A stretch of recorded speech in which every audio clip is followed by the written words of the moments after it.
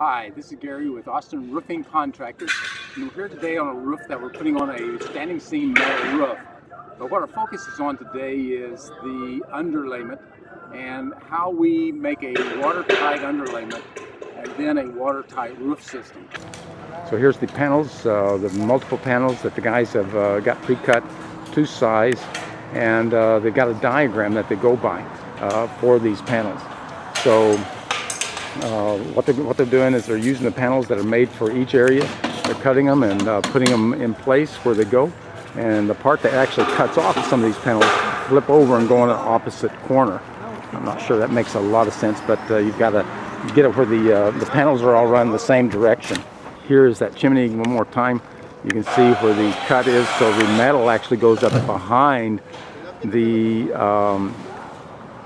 underlayment, which is the black part, and then new wire screen goes on, and the stucco guy will come and put a weep screed on the bottom and hold it up off of the metal about 1.5 inches, so the metal will actually go behind that chimney. A B-vent pipe is actually a heater pipe or a water heater that has gas to make it hot. And so the water heater pipes are a little bit different character. We've got a sub-flashing. This is for the underlayment. You can see that it goes under the underlayment. Any water that hits it comes on top of the underlayment here.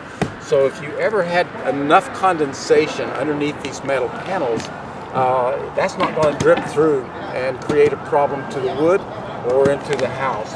This is actually underneath the metal panels. Now what happens next is you're going to see a metal panel come up, go around this pipe, and then another flashing incorporates with the metal roof and goes around that. It's going to be exciting to see that, because this is what keeps a roof 100% waterproof, both from condensation and watertight for life.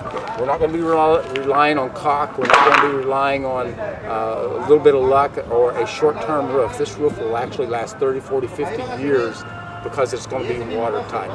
This is Gary with Austin Roofing Contractors.